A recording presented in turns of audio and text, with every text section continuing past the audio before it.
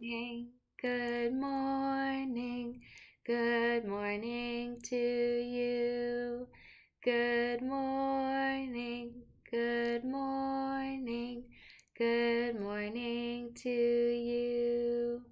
The day is beginning, there's so much to do.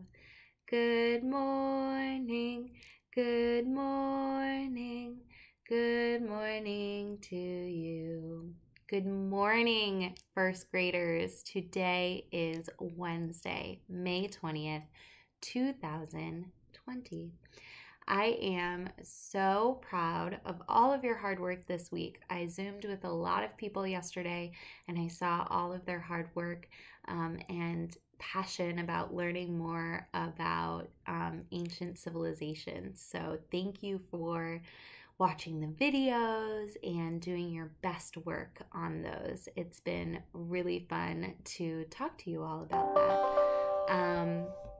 That was an alert on my computer. Um, Here it goes again. Okay, I think it's done. And I wanted to let you guys know that we will not be having a Fun Friday meeting because of parent-teacher conferences. So I went ahead and I canceled that. I'm going to take my glasses off because there's a big glare.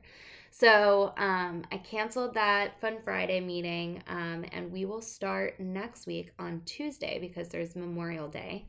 And we are going to be doing, can I have a drum roll, please? We will be doing minute to win it challenges next week in honor of Field Day. So that's kind of what I came up with as an exciting, fun activity. If you haven't heard of what a minute to win it challenge is, it is, or they are little challenges that should take under a minute or up to a minute. And we will race each other in a live Zoom meeting to complete these fun minute challenges. So I think it's going to be really fun. And we will start those on Tuesday of next week. And I will give your families all of the information that they will need for those on Friday when I chat with many of them. So, what you can expect for today is just to keep working on your ancient civilizations. If you haven't done the Mayan math, it's super fun. So I hope you do that. And I look forward to chatting with some of you. But before we go, I have a shout out for my friend Julian.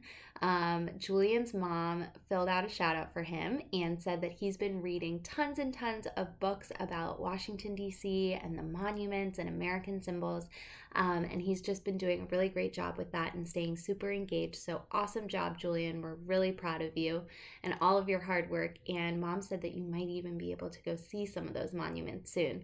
And we know that you are new to DC. So it's definitely super exciting, super fun when you get to see those monuments in person instead of reading about them in a book. So awesome job this week, Julian. We're really proud of you.